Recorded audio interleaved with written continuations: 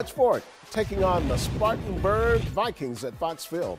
The Silver Foxes emerging from the smoke, taking the field on a very chilly night in Irmo. First quarter, Dutch Fork with the ball. Jarvis Green gets the handoff. He escapes one defender and loses two more, and then another before taking this one down the sideline and in for the score. Foxes are up 7-0. Dutch Fork ball again, and it's Jarvis Green time again. He's barely touched as he cuts back in and upfield before strolling in for 6 more. Silver Foxes rolling 14-0.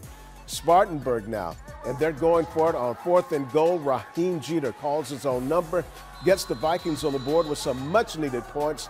Foxes on the move again. This time, it's Aleem Appler dropping back the pass and connecting with Alexander Bolton along the sideline.